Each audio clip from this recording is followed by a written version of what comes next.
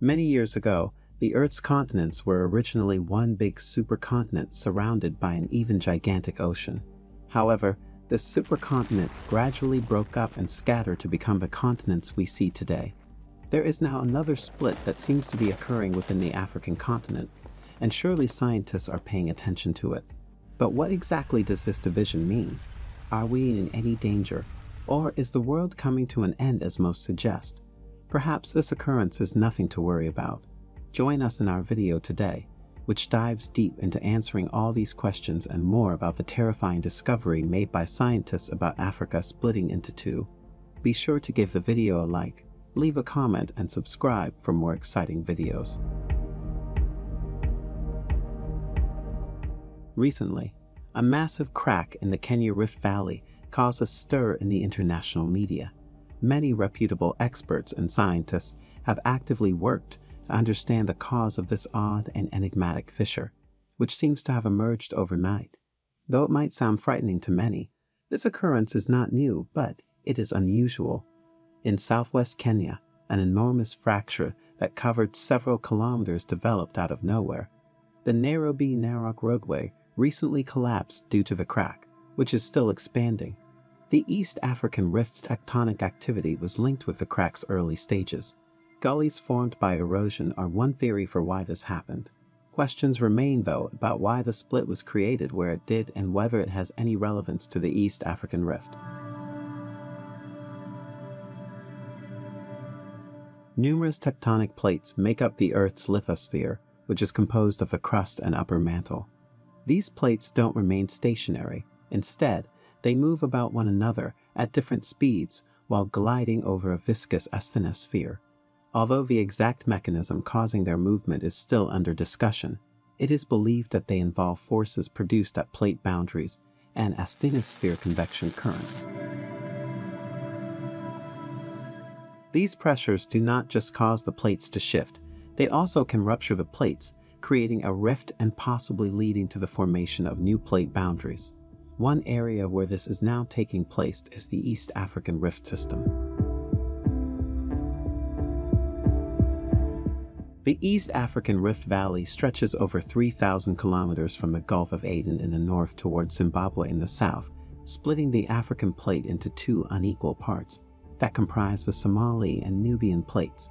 Activity along the eastern branch of the Rift Valley, running along Ethiopia, Kenya, and Tanzania, became evident when the large crack suddenly appeared in southwestern Kenya. The 50-foot deep and 66-foot wide chasm may have formed as a result of a bigger rifting system, but it is possible that the area's recent high rains exposed the fracture and caused it to suddenly develop.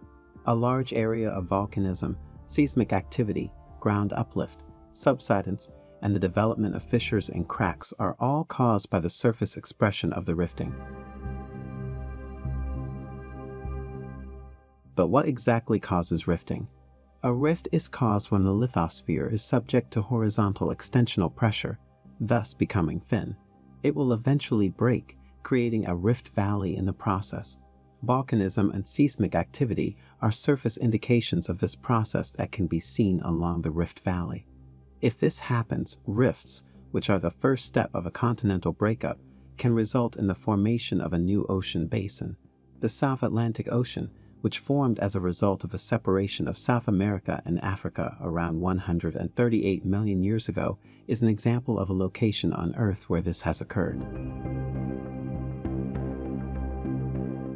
Extensional forces that are strong enough to split the lithosphere are necessary for continental rifting. The East African Rift is considered an active kind of rift, where the circulation of the underlying mantle is the source of these stresses.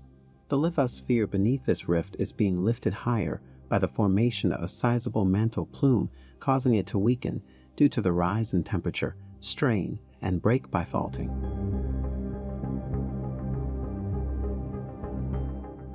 Geophysical studies have shown evidence of this unusual hot mantle plume, commonly referred to as the African superswell. This superplume has been widely used to explain the anomalously high topography of the southern and eastern African plateaus.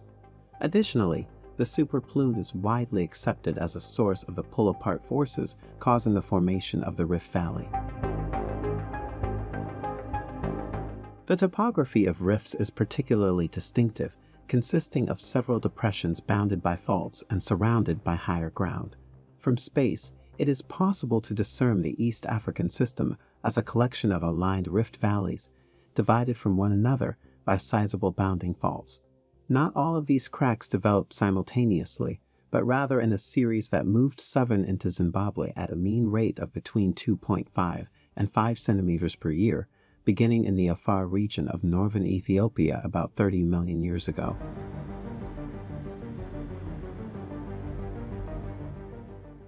Although rifting is mostly undetectable to us, the formation of new faults, fissures, and cracks, as well as renewed movement along old faults, as the Nubian and Somali plates continue to move apart, can result in earthquakes. However, in East Africa, the majority of this seismicity is of very moderate size, and is dispersed across a large area over the Rift Valley. Volcanism is an additional surface indication of the ongoing process of continental breakup and the proximity of a hot molten asthenosphere to the surface. The East African Rift is exceptional because it allows us to see many rifting stages along its length. The rift is young in the south, where extension rates are low and faulting is widespread. There are few earthquakes and volcanoes. However, the Rift Valley bottom is entirely covered with volcanic rocks as it approaches the Afar region. This shows that the lithosphere has nearly completely broken apart in this region due to the lithosphere being thinned. When this occurs, magma will start to solidify in the gap left by the broken up plates, creating a new ocean.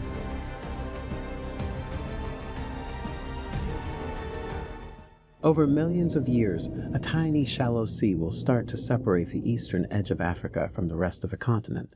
The Earth will eventually develop a sizable island in the Indian Ocean as the rifting progresses. There's a good chance that this island will include portions of Ethiopia, Somalia, Kenya, and Tanzania. Scientists have been aware of the rifting in Africa for a while, but the exact cause has been difficult to determine. The Earth is an ever-changing planet, even though in some respects change might be almost unnoticeable to us. Plate tectonics, or the East African rifting, is a good example of this. The rifting is a very slow process that most of the time goes about splitting Africa without anybody even noticing. While this sounds frightening, the timeline for that is extremely long-term. Thankfully, scientists estimate that the rifting process in Africa will take tens of millions of years as the crust begins to thin and sink, and a small seaway begins to intrude the rift zone and eventually form a huge ocean separating the continent into two. So if you're already in shock, hold your breath, since none of us or our children's generation will be around to experience this spectacular occurrence. If you enjoyed this video, watch also the next video on your screen, which looks into how rivers were built in Libya right under the Sahara. Be sure to leave a comment, give the video a like, and subscribe for more exciting future videos.